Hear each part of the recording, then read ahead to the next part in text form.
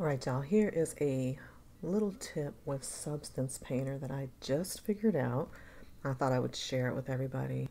Um, I have these color palettes that I want to use for this outfit that I'm making. And I have like 4 different files with all these different clothes, but I wanted to make a color palette that matches on every single file.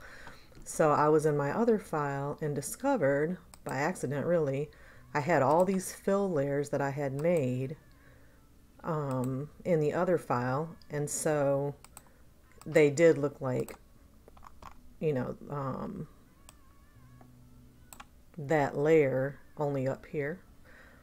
So I took all of those layers that I had made that are in that color palette, right clicked, and group layered them with group layers, which ended up here, that I named colors.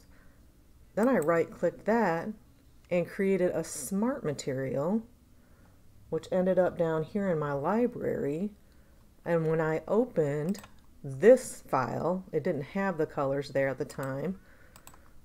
All I did was go here and search what I named it, which was colors, and there it was, and I just dragged it over, and now I have all of these colors in my palette. And I can drag it to the next file, and the next file, and the next file, and the next file. So I thought maybe somebody else might be impressed with this. I was shocked that I found it, and I was happy that I found it because I wanted to use these colors instead of using Photoshop. So anyway, have a good one, y'all.